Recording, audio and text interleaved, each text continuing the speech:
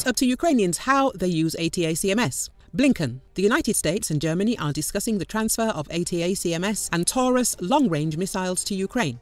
US Secretary of State Antony Blinken stressed that it is up to the Ukrainian armed forces to decide how they will use the US missiles. Blinken, commenting on the possibility of providing ATACMS missiles, noted that when transferring each weapon systems to Ukraine, a number of factors are taken into account.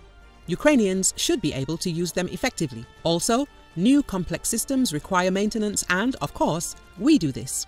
They need to be able to maintain them on time, and this doesn't happen automatically. And then they should fit into a holistic military program that makes sense to help Ukraine achieve its goals, the Secretary of State stressed.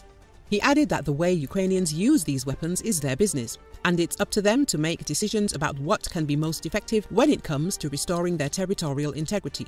In line with our own policy, we do not encourage or allow the use of our weapon systems outside of Ukraine.